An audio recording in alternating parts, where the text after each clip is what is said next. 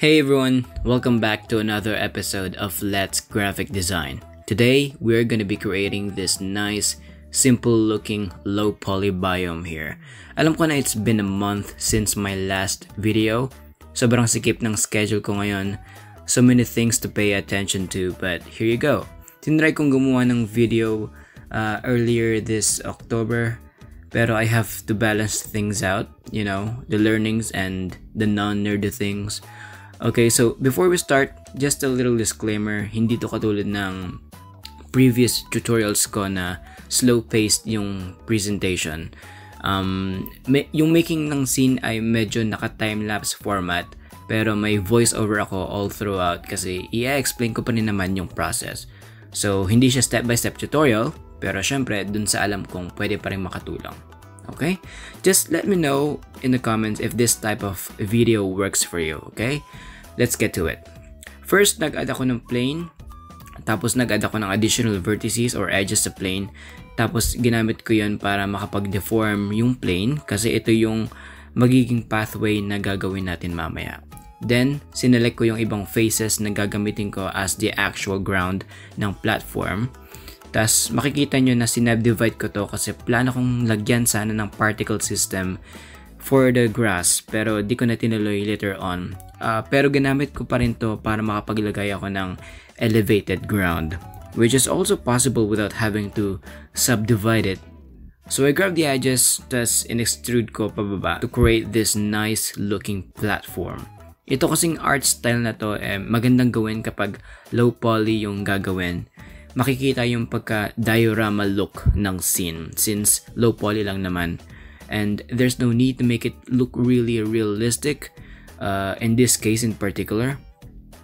So pagkatapos ko i-model yung platform natin, I moved on to modeling the elements na ilalagay ko and sinimulan ko dito sa wooden signage. Basically nag-add lang ako ng loop cuts by pressing Ctrl R para makapag-edit ng mesh with more freedom. Next, I modeled the tree. I started it off with a single vert, tas in-extrude ko lang yun to create the shape of a tree. Then, nung nakuha ko na yung shape ng puno, gumamit ako ng skin modifier. Tapos, nagpunta ako sa edit mode, then select all. Tas, in-scale ko using Ctrl A instead of S. Okay? And then, naglagay ako ng subdivision surface modifier para ma-smoothen out. Ginamitan ko rin to ng decimate modifier. What this does is binabawasan niya yung number of faces ng selected object, creating these visible faces. Again, since low poly lang itong ginagawa natin, this is alright. For the leaves, ginapitan ko ng particle system para hindi na ako mag-duplicate ng sobrang daming leaves. Kanilikot ko lang yung settings ng particles tab para makuha yung preferred look ng leaf particle natin. After that, dinuplicate ko lang yung sphere na nilagyan ko ng particle. Next is rocks. Dito naman, minano-mano ko lang yung paglalagay ng rocks sa platform. Kasi sa setup na pinlano ko, di ko talaga balak lagyan ng napakaraming bato. Same din sa grass.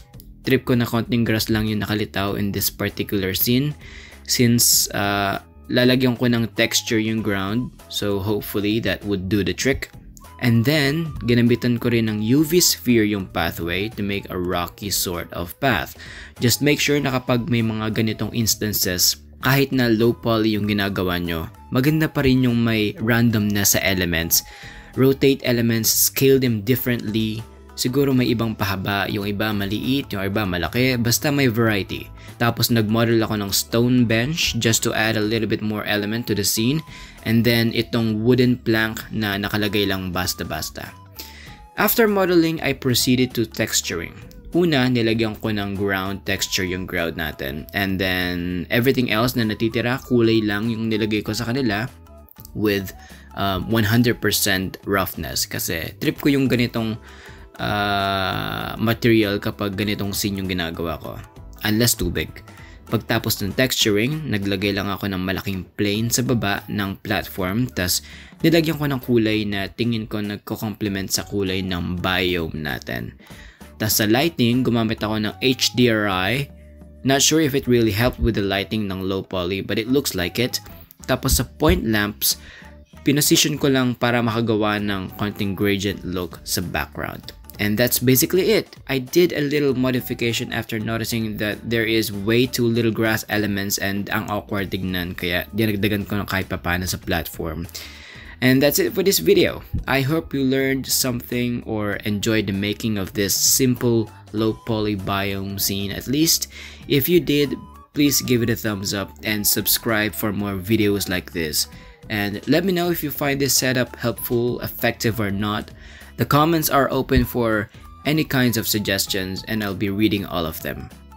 Thanks for watching guys, and I'll see you on the next one. Peace!